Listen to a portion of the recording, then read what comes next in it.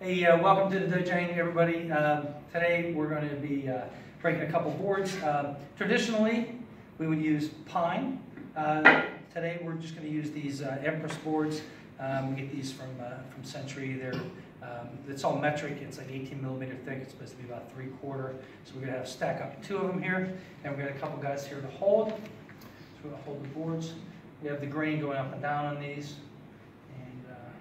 What we're going to do today, we're going to try a technique out from some of the forms that you see in black belt forms. The technique is a backhand strike like this. Sometimes we see that used as a block, but we also see it used as a strike sometime.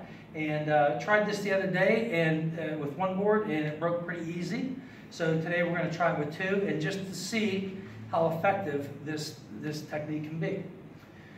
We got a couple guys holding here. We have the arms locked out, and whenever you go to do this, I want you guys just make sure you close your eyes. That way, you don't get any splinters or anything like that in your eyes. Okay. Now, in traditional Taekwondo, a block would start from here. So if you see the technique done that way in the form, it would be a blocking movement. Strike would be on top. So that's what we're going to do today. So we're just going to tilt this here. This would be about the angle of the bridge of the nose, and we would be coming down this way with the strike. And we'll give it a shot and see if it works. Okay, from here, ready?